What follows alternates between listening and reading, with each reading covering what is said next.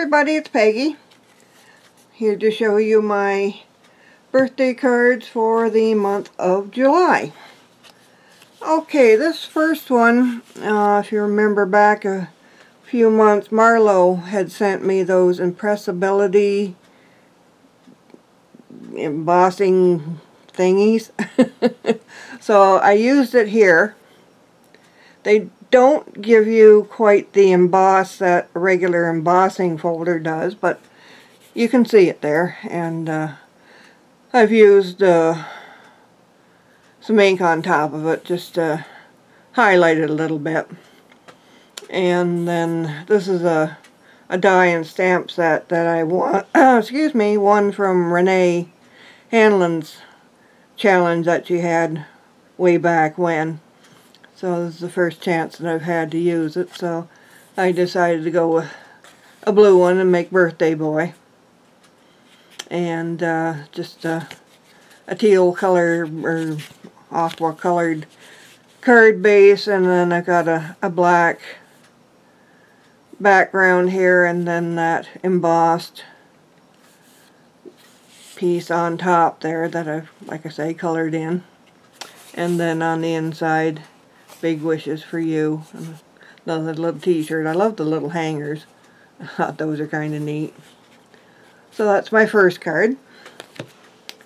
And my second card is one of these with the multicolors across the front here with a band and a star die.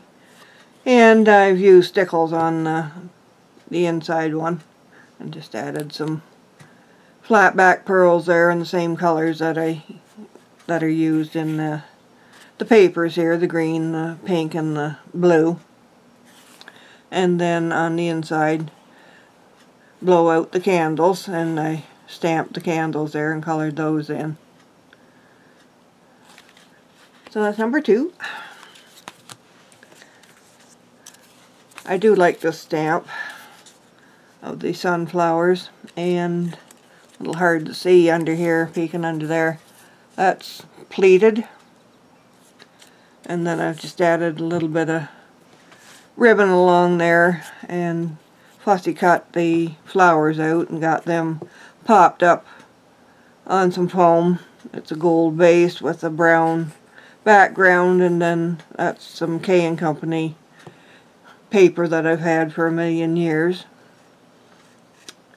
That's the outside, and then on the inside I've got Happy Birthday, and that's cut out in foam. No, I'm lying, that's paper. Sorry. Yeah, that's the same paper as the background. And then there's still room to write something if you like. So that's, I've added some stickles to that because you got to have something sparkly on it. And this is really old paper. I think this is one of the first paper stacks that I ever bought. It's K & Company. And birthday paper. And I just stamped Happy Birthday there. And the balloons are actually cut out of foam. So they've got a little bit of dimension to them. Where are we? Here. Yeah. And can't get a hold of that. There we go. I just used a little a white gel pen to just make it look like the balloons are shiny, and then stamped this. This calls for cake and ice cream, and just another piece of the border out of the paper that I put in there. So that's that one, and this is some more of that paper. And I cut out some more of the balloons out of that paper and popped them up so that it's dimensional. Probably can't see it. Anyway, trust me. And then add a little bit of sickles to it there just to make it sparkly. And then what I've done here is cut a hole through and put the sentiment on the inside there. And then stamped bunch of different party images on the inside here.